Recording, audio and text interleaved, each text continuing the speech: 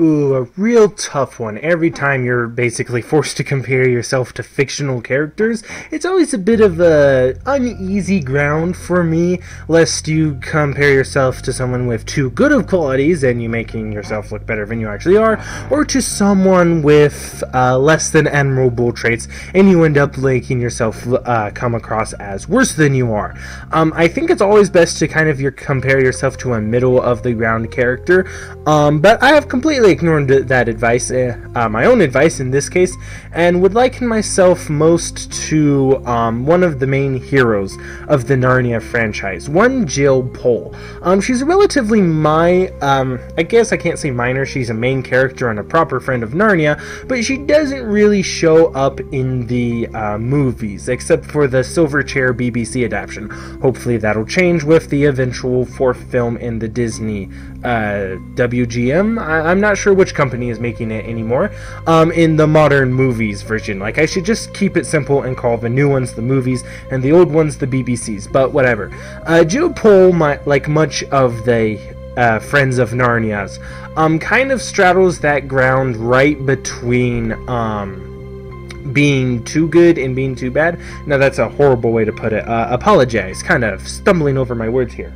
My wonderful dog is sitting right by me, and that's not actually like being sarcastic. It's actually very tempting to pet him while I'm supposed to be recording this video. I'm sure we can all relate. We're all dog people here, right? No? Most of us are cat people? That's okay, I like cats too. Man, this video has just gone off the deep end just very, very quickly. I should probably end this here, but no, I'm going to press forwards and hit that 5-minute mark. Jill Pole is both an extremely likable and heroic individual, and also a very flawed and human character. That's what I really enjoy about the protagonists of the Chronicles of Narnia. They actually spend a decent amount of time being not antagonists, but flawed people and characters who cause a lot of the problems they face. Much like in real life, ultimately you're responsible for a lot of your own problems.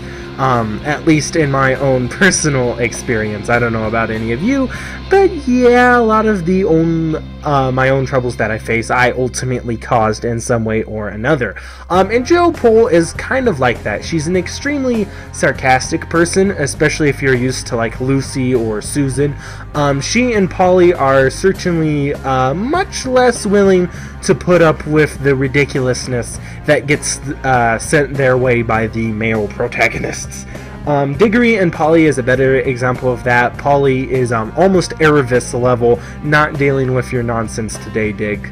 I don't think she actually ever called him Dig, that's weird. Not important right now, though. Jill Pole is on less... she's less the voice of reason, just because Eustace is a lot more down-to-earth and less troublesome than Diggory was once you stop and think about it. But Jill Pole, she's still endearingly sarcastic. She's very likable to me, and she makes her own fair share of mistakes. Like the entire business with the signs, which, like she said, she flubs almost every single one of them and just makes a complete mess. But I think there's a message in there too, because what we should probably focus on is that she ultimately got the final message right. And that's really what matters when it comes down to it. You can make as many mistakes along the way, and still get to where you need to be. If you're still ultimately in the right place, yeah, you've messed up, you've screwed things badly, you've just made a mess in general, but, you know, she tried, and that's really what it ultimately comes down to. And the fact that Jill Pole does try is very evident. It's noted in, like, the Silverchair that she's got a horrible head for directions, something I definitely relate to. By the last battle, she's actually basically a woodsman, well, woodswoman I guess it is, a ranger of sorts, and is actually a notable marksman with a bow. So she obviously took both her experiences in the Silverchair, and she also obviously improved herself, like worked on her talents that would come into play in Narnia in between books. So it's very obvious that Jill Pole is always trying. She's trying to do the right thing.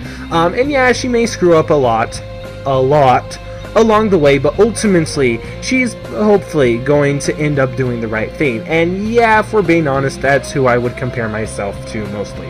A very sarcastic individual who is always trying, but making a flub of it here and there.